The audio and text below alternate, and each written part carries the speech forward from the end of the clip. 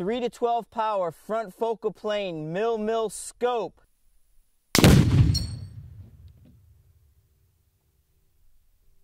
Scope took a nice bit of impact.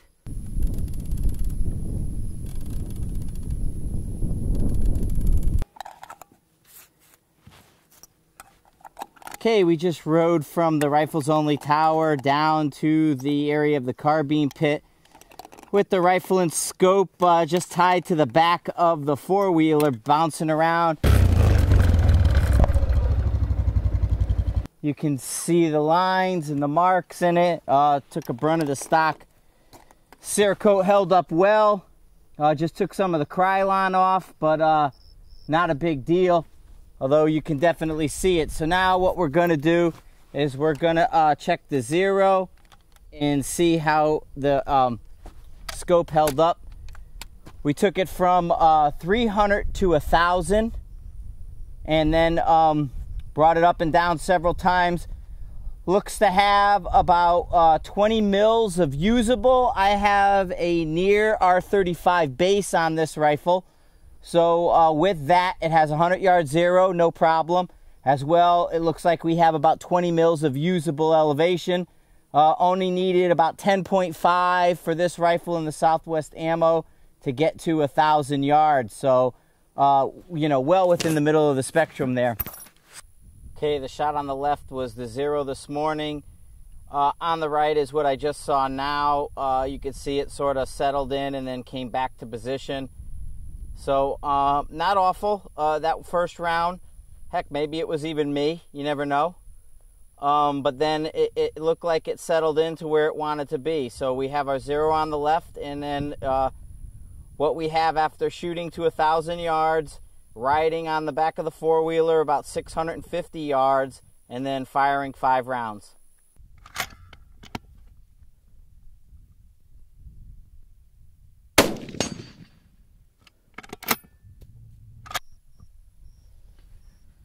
Starting at the front, 44 millimeter objective, 30 millimeter main tubes, 1/10 mil adjustment, parallax from 15 yards out to infinity, 3 to 12 power, illuminated reticle, rapid diopter adjustment. It's got the Rain Guard HD for the multi-coat on the lenses. For an $850 scope, they did a nice job putting this together. It has all the best features one could ask for at a under $1,000 price tag. We found, you know, a little bit of shift, but the scope came back to working in its original condition. You know, we blew it up. We dragged it on the back of the four-wheeler and drove it 650 yards. We had some shift happen with it, but dial it out and it's repeating. So the scope is doing its job. We're just really beating the hell out of it to see what it's going to do. They got a nice little chunk taken out of there. You can see I can't get any of that sandblasting off from the tannerite. So they really put together a strong scope. Bushnell did a nice job on it. Scope took a nice little impact from underneath. Scope took a nice little bit of impact, and there is a dent right here. That's still turning.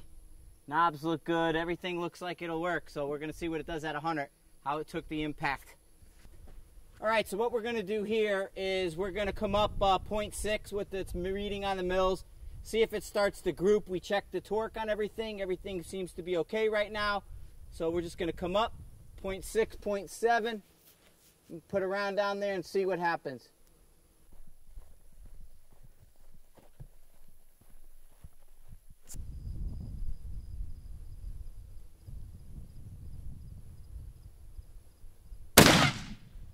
Dead center. It's responding. So it's not pretty by any means, but there it is. I had to make an adjustment. You can see I got it back on and center punched it on the other side, and it's sort of settling in. 3/10, it started out 6 and then it went to 3/10. Took some shots to recover from the explosion.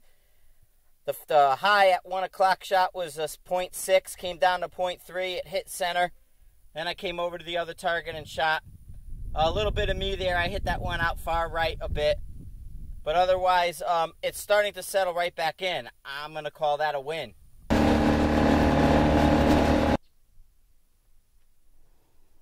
You may never be as tough on your rifles as we are on this one. Tom gave us this. He shipped this stock, no wrapping, no nothing. We took it out. Cerakote did their thing. Blew it up, dragged it, dropped it. We did all kinds of stuff. You may never be this tough on your stuff. But when something happens and you're worried about it, you know it's going to survive. Well, that ain't good. Still working. Oops. Try that again. So, I think they did a great job on it. Tom with his stock, Cerakote with their coating. It's a great combination.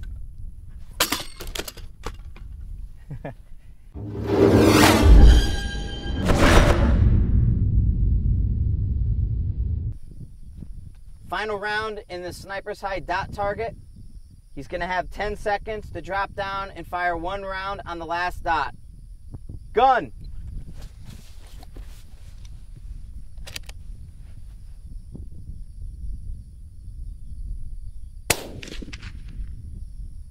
It took 8 seconds. Clear it out.